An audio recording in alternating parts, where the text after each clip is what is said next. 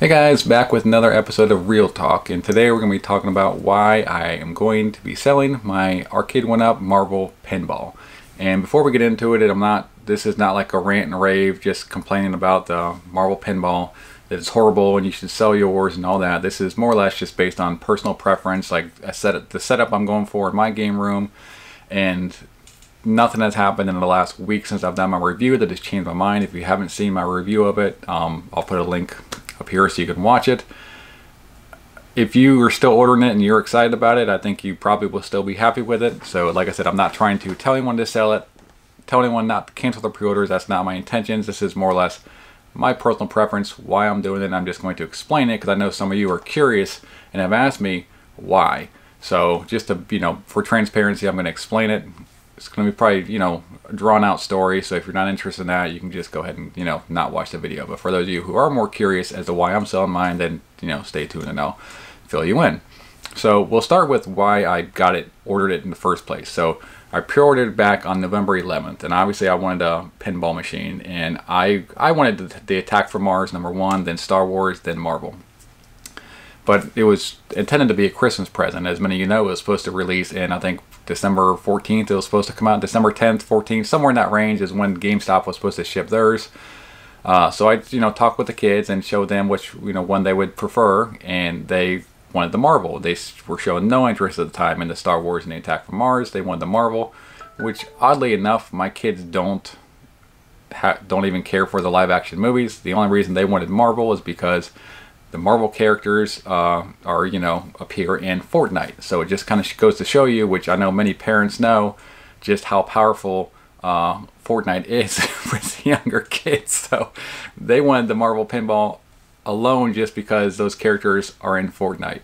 That was it. They don't like the movies. They don't care for anything else really Marvel related except for that.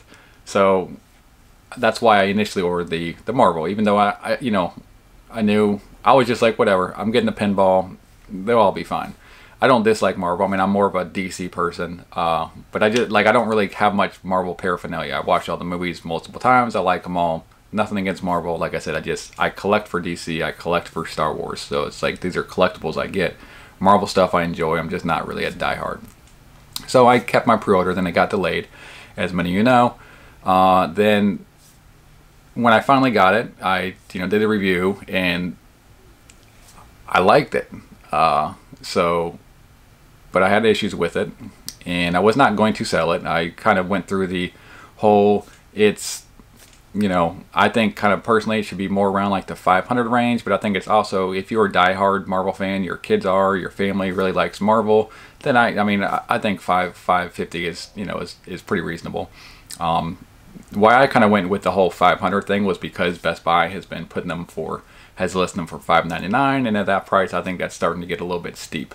So $550 I think is pretty fair price. $600 I think is getting a little bit carried away.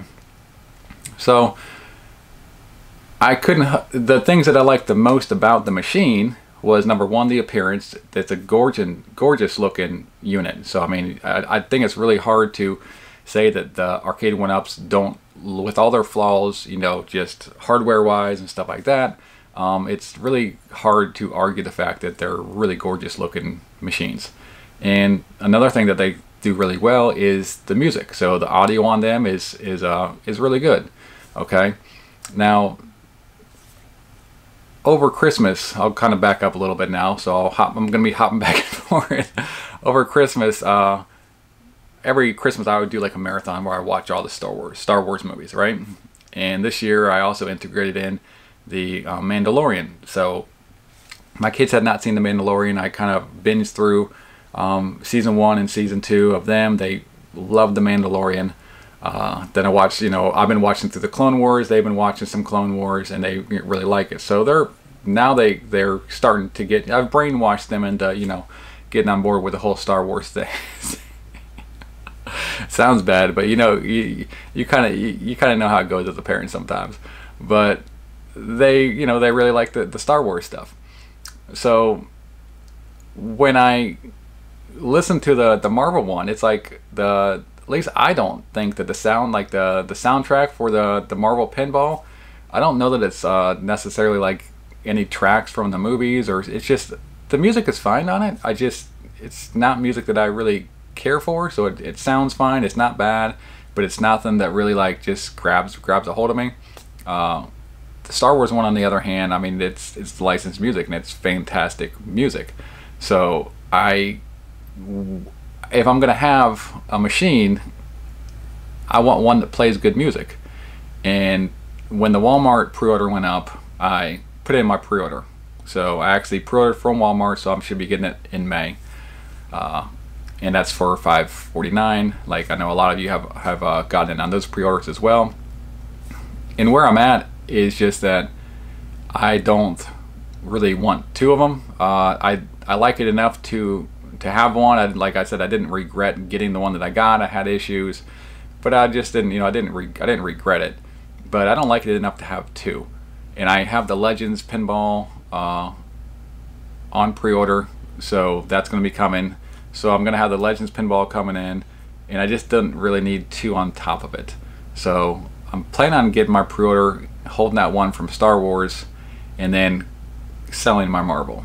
So it's not, like I said, so it's nothing that like I really dislike the Marvel that much to where I don't want to keep it. I just don't care enough to have two of the Arcade1Ups. Maybe if they do a version 2, maybe I'll feel differently. But more or less that's why. It's because I did put in a pre-order for the Star Wars one. I like those tables more. I like the music more, and I was really worried that the kids weren't going to be in on it. And then when I ran it by them, I said, listen, I was thinking about getting rid of the Marvel pinball, and they were like, why are you going to get rid of it? So they were like pretty upset, and I'm like, well, I was actually thinking about selling it and getting a Star Wars pinball. And then they just had this look and they said, well, that would actually probably be cooler. And I was like, so at that point in time I was like, all right. So I put the pre-order in, and then plan is that I'll end up be selling the Marvel. Now, full transparency here, I have a hard time selling stuff. I'm a collector, so when I collect things, it is, I tend not to sell things. This is a little bit different because it takes up a lot of room, and the new layout that I'm going for, my TV room, game room, is on one wall. I'm going to have the Outrun cabinet coming out. Then I plan on having the Star Wars cabinet come out, and then the Legends pinball coming out, and then later this year I plan on building a racing simulator coming out. So I think I can fit all 4 of those coming out from one wall. I don't think I can fit if I have two Arcade1Up pinballs. So I don't think I can fit 3 pinballs, the Outrun cabinet, and then the racing simulator. So that's why, it's just for space. They're, like I said, I like them. I like it enough to own one. It is gorgeous looking. I have, quite a bit of Star Wars collectibles as far as like Kotobukiya statues and just other statues and just disc plates that I have up on the wall. So I think as many of you know, like the thing with Arcade1Up, it's not even just the arcade itself, it's like the styling of it. That's what a lot of us like, is they do a really good job with just like how their machines and their units look.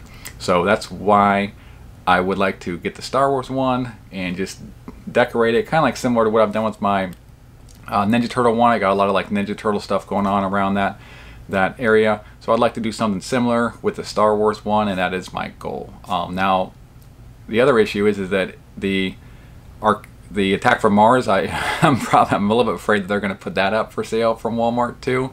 And if they put that up for sale, it's possible I will drop my Star Wars and get that one, but I don't know. The Attack from Mars, I think, has the best tables.